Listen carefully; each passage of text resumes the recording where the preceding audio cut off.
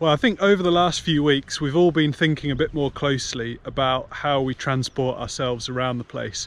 So today I'm going to be trying out low carbon bird watching. I just thought I'd run you through some of the equipment.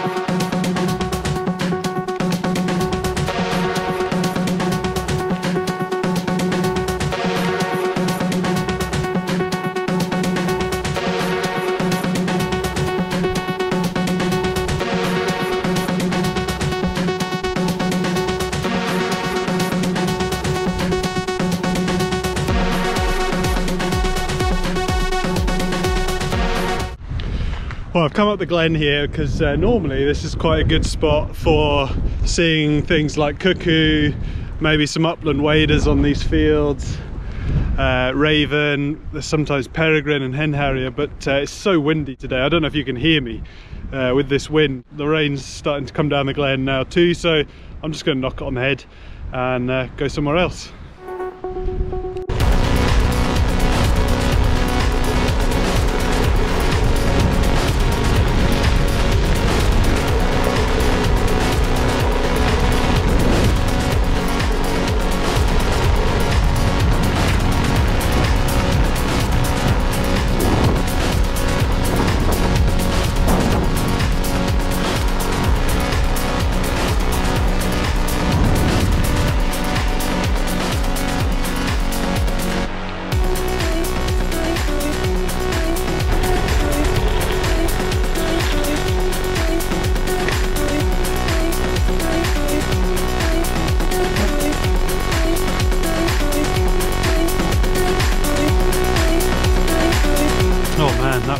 That was a bit wetter than I thought it was going to be.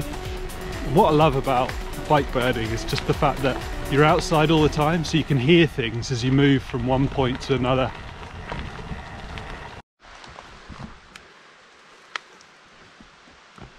Nice view of a black cap. You won't have seen that, unfortunately. And now it's beautiful sunshine. Oh.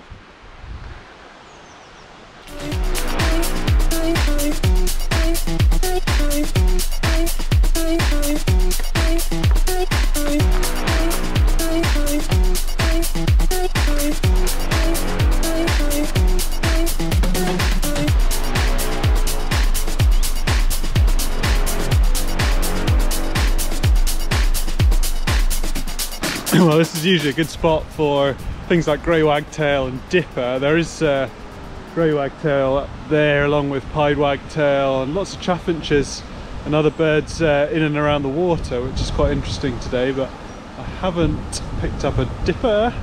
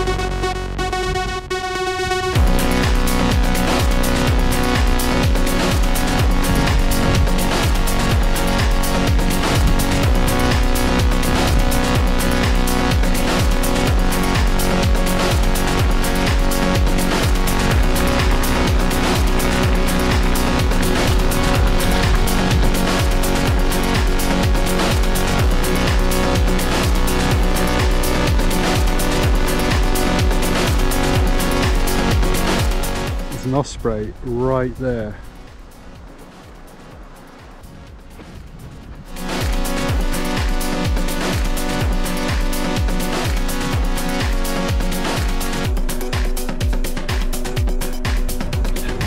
That was really good fun, enjoyed that. It's getting a bit rushed towards the end, I only had a couple of hours. I'd like to spend a bit more time sea watching and maybe down at Lochfleet, but decent range of species seen today, nothing to write home about. The scope worked well, nice and light, although 90% of the birds were through the binoculars, I'd say. So binoculars are a must, scope's optional.